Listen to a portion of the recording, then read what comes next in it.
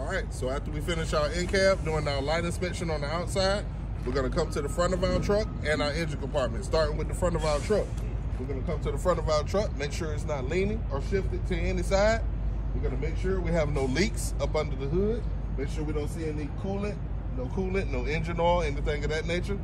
And then we're gonna check our overall lights, lenses, and covers. We're gonna make sure they're not cracked or broken. Make sure they're clean and the proper color. Then after that, we'll check up under our hood. We're gonna pop our hood. For the engine compartment, pop that side.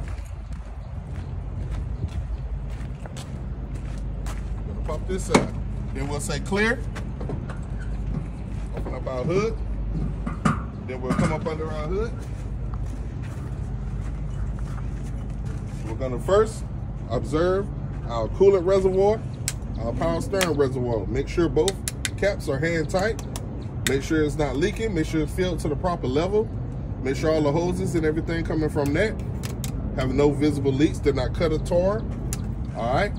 Then we're gonna look on the ground up under here. Make sure we don't have any engine oil, any transmission fluid leaking. Then we're gonna come to our power steering box. It's properly mounted and secured. It's not leaking. It's not cracked or broken. And then we're gonna check all the hoses and fittings. Make sure all the steering hoses are not cracked or worn. Then we're gonna come to our steering links, arms, and rods. All right here, up the steering linkage. We're gonna make sure they all are not worn or cracked. Make sure all the nuts, carter keys, and bolts are all in proper place and not missing. Then we're gonna come to our suspension. We're gonna come to our leaf spring mounts. Make sure they're not cracked or broken. Make sure all hardware is present tight, they're not missing. We're gonna make sure our leaf springs are properly aligned. Make sure they're not missing, no cracked parts. Then we're gonna go to our shock absorber. Make sure it's not cracked, I have no missing parts, no leakage. Then we're gonna come to our brake lines. Our brake lines are right here. Make sure they're not cracked or worn or frayed. Make sure all the fittings and connections are properly mounted and secured and they're not leaking. Then we'll come to our brake contaminants, which will be our brake drum and brake lining. We're gonna make sure they're not cracked, bent, or broken, no free of any dirt, oil, or grease. Then we'll come to our steer tires. Our steer tires, we're gonna make sure they're properly inflated using a truck tire gauge. We're gonna make sure our valve stem is in proper condition. Make sure the cap is hand tight, not leaking.